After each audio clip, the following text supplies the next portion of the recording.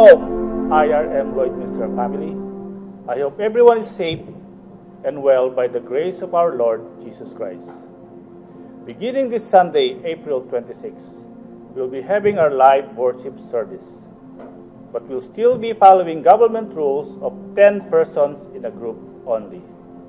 The rest of the congregation can watch through Facebook and YouTube Live. Online giving is still encouraged. For those who wasn't able to set up online giving, please connect with our finance committee or any other methods of giving. Our regular Bible studies, prayer meetings, and small group will continue via Zoom. Continue to pray for our church, for Lloydminster, and for the rest of the world, that God's glory be revealed in this pandemic. Thank you and God bless.